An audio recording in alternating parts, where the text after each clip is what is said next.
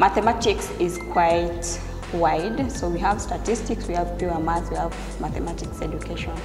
And some people have really used maths to do wonderful things.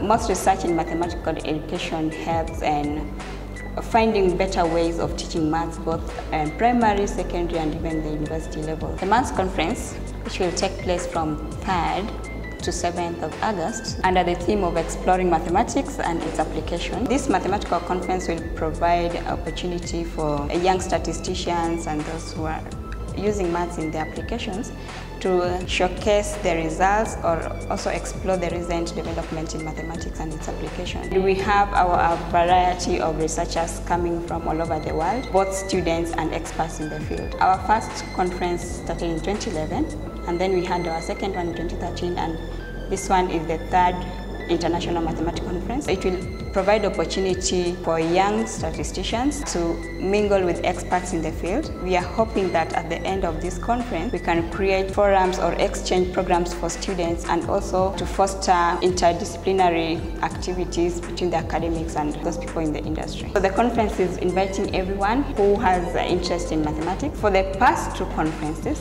especially the very last one, some people came up with a group and they worked on a paper which they published as a group. There are students, especially in Strathmore University, who got supervisors through the Maths Conference, especially the one that started from 2011.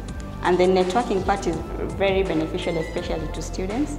And for those who have not even started, so they can see which area they can venture into and to know in advance who they can work with.